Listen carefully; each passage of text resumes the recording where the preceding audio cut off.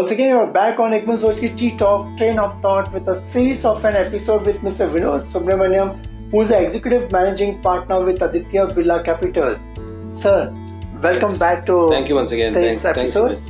In fact, it's an interesting journey when we talk in terms of an insurance. It's a still untapped market. There's a huge potential.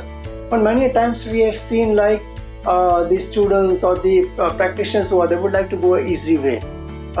They feel like getting into an insurance and selling the insurance is that tough. Now tell me, after your basic studies, were you sure that what you wanted to do in life? No. So what was going in your mind? It's typically a student thing. I mean, you are managing so many students. We've been through the journey in the past. I've been a lecturer also in many places. As a student, it is very normal to be confused. So was I. And at that point of time, typically since I had done from a commerce background and completed my M.Com with honors in economics, which I don't know why. Okay, and then doing my MBA in marketing, that time getting an MBA opportunity also very difficult. Correct. So, and then wanted to do finance because that was my first love. Then I did a few courses in finance simultaneously. So technically speaking, I didn't know where I was going. But there were two indicators. Every student or every person who's in that brink of the career are confused. But there is something called the inner calling that comes. Correct. So there is a love towards a certain sector, or love towards a certain activity, or love towards a certain background, or something which you have been in the past or seen something in the past. So that somewhere propagates you to touch that. So if somebody wants to get into the FMCG line, they say, "Boy, I've been watching the Nirma ad for so long, I want to sell it." He might try very hard to join that company. Right. Or if there is somebody who says, "Oh, I've been seeing the ad of Bank of Baroda or HDFC for so long, I want to get into this as a brand." So brand could be a reason for you to take a choice. Sector could be secondary. Okay. Sometimes sector is priority and then brand could be secondary. Okay. And third is ultimately what you want to do. Unfortunately, in India, our education system is such that mostly it has been controlled by our family. So they all want you to do this, they want you to do this, and then they want you to decide and come back to them. Very few people pursue their passion or pursue their dreams. In my case, it was a very simple call. Either join my dad's business or do something on your own. So my mindset was very clear. I want to do something in the space of finance. What could I get closest in the space of finance was banking. And I had not even started to apply. But I said, let me check what banks I want to go to. My father has been a banker. Family has got multiple bankers. I said, thoda boring. Although the commercial banking system started becoming very interesting a little later, but at that point of time, it was very similar to what a PSU bank would do. And then I thought, what other industries are growing? I was not an engineer, so automobiles out of the question. I didn't want to go into FMCG because first 4 years before I did my MBA, I was working with an FMCG company. I didn't enjoy it that much, but yes, there was good money there, so I was okay. So I thought this is a new sector which is going to maybe go forward and look at it. And as I told you in the earlier episode, that a research went into it. So I really didn't know what I want to do on a very serious note. But I said, let me take a chance with this. Okay. Normally your first jobs or initial jobs are all chances and you want to explore, and then on the job you start learning.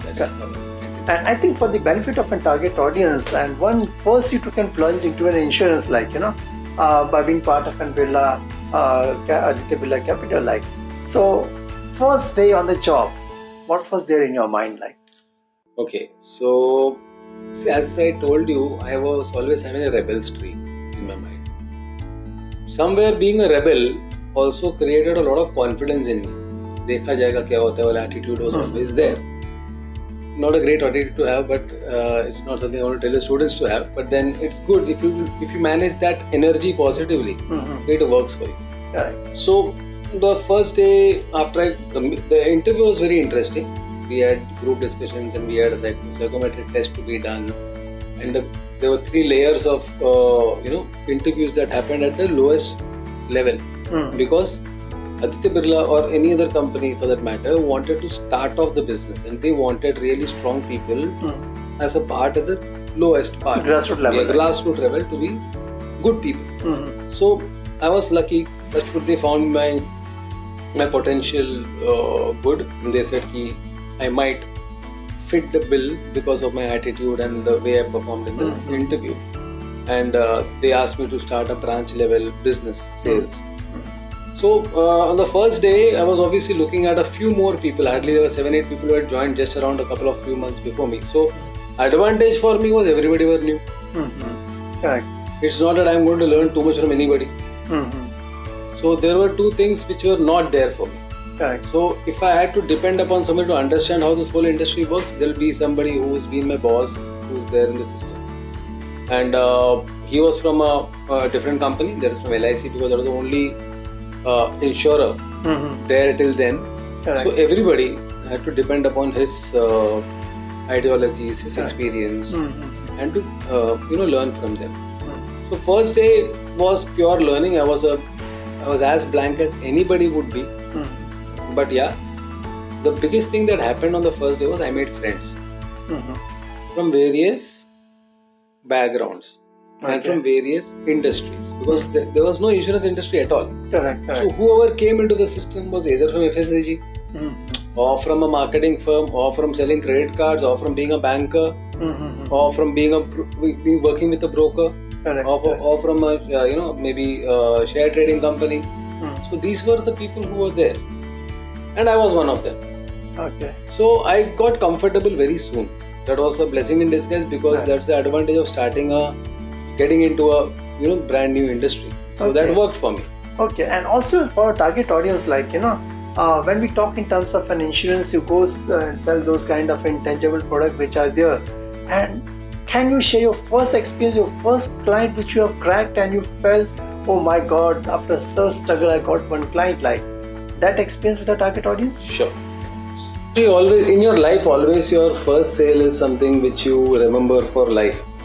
So my biggest remembrance was something which I did even before I joined the insurance industry, because the place where I was working, a couple of small jobs that I had taken, was again selling very intangible products. I was selling a very difficult product on holidays, and that time I had a pretty tough boss who was a hardcore sales guy, but again a great teacher, because I learned a lot from him. He had just asked me to go door to door and start selling. And that job I had taken up, which was paying me even lower. So then I did my MBA. So that was again when my father was paralyzed at that time. So I had to take care of certain situations at home, even though I didn't know what I had as assets. So immediately after I finished my college, I started that work. So I was sent to, I have never gone out of my place of comfort. So I was sent to a very tidy place in Tardeo, and I had a couple of colleagues who were like hardcore marketing people, sales people, who were good at door-to-door thing, and I was very new. I was 21, 22. So I didn't know what to do. So whatever people used to say, I used to listen. So they told me to go all through this building and ring bells and talk to someone and tell them I'm selling a product which is a holiday leisure product. Then I figured out that that time the product was costing around ₹1 lakh in 1997. Which is like almost more than 2 crores, 3 crores now if you look at time value of money. So I was surprised how am I going to sell it, to even speak that 1 lakh. For me it was difficult, but I was able to speak because I just said there's nothing to fail. Whenever I was, that was the advantage that I had. I said what can go wrong. So there was something where I went through around 2 buildings and knocked around 200 odd doors. There was one doctor who mistook me to be a medical representative. So I went into his cabin and he said, hi, I'm Vinod Subramanian. He said, okay, so what have you got for me? So I kept my brochures there. He started looking for something with the medical fraternity there. I said, why have you come here? I said, I've come here to give you, you're a doctor, you take care of everybody. You give them peace of mind. I have something to give you peace of mind. So would you like to have a look at it? So he liked that approach of mine.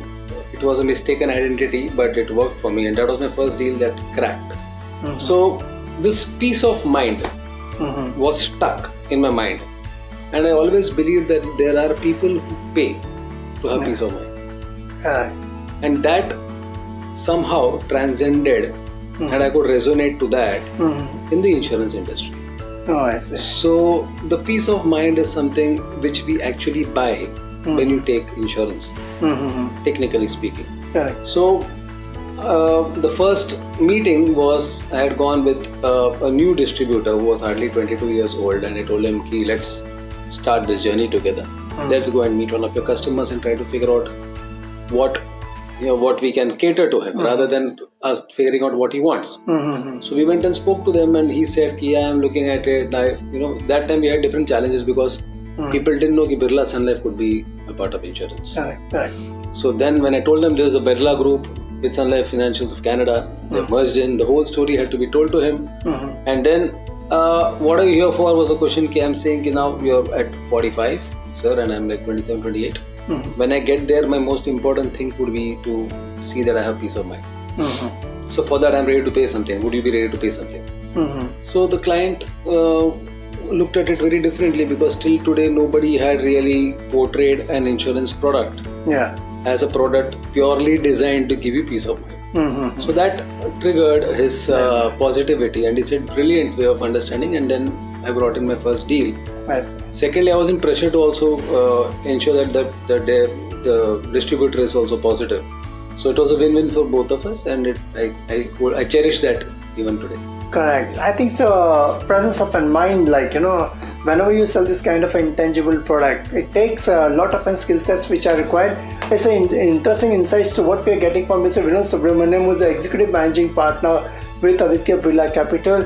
His journey, his story of his struggle, and today where he's sitting at the top of a pyramid with a lot of glory and the recognitions.